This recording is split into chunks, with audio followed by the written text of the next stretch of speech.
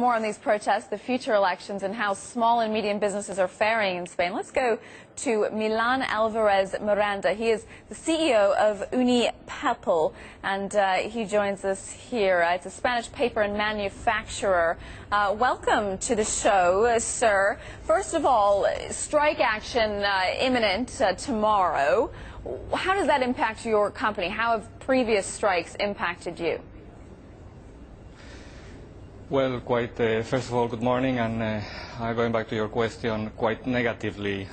We can trace down our business results to previous strikes, where business recovery has been very slow in the post-strike weeks and months. So we look at it quite worried.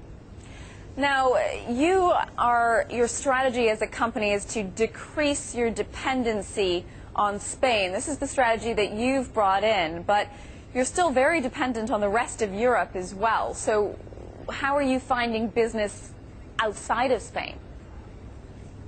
Yeah, absolutely. That's the strategy we are driving right now. Becoming a pan-European business, moving from about 50% of our revenues in Spain to around 20–25% of our revenues in Spain.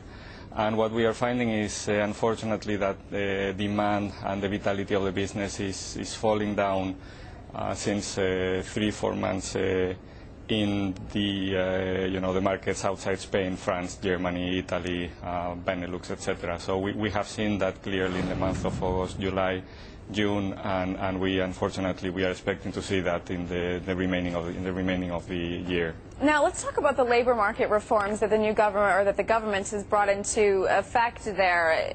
They are really what economists say the key to unlocking growth in Spain, getting rid of that two-tier employment system where you have temporary workers on very easy contracts to hire and fire, and then you've got these permanent workers that cost a lot and are almost impossible to fire.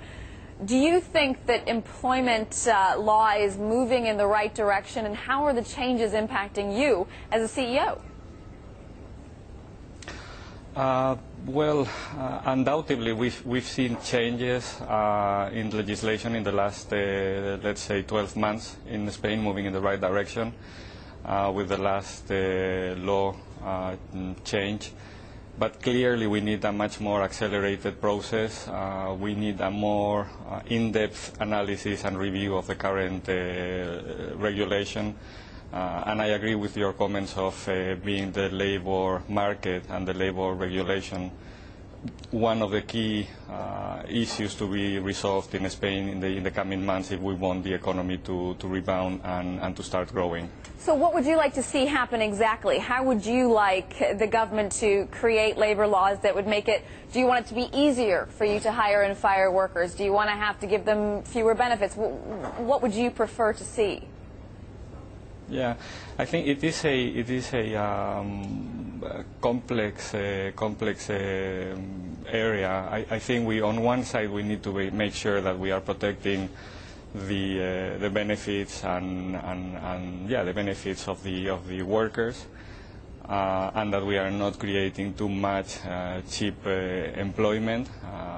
But on the other, because confidence is something very important in society and to create demand and to have a stable workforce.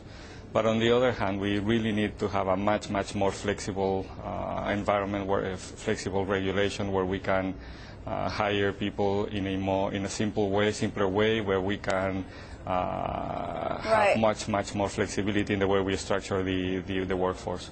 Okay, we're going to have to leave it there. We really appreciate your insight, though, into what it's like being a CEO in Spain during the debt crisis.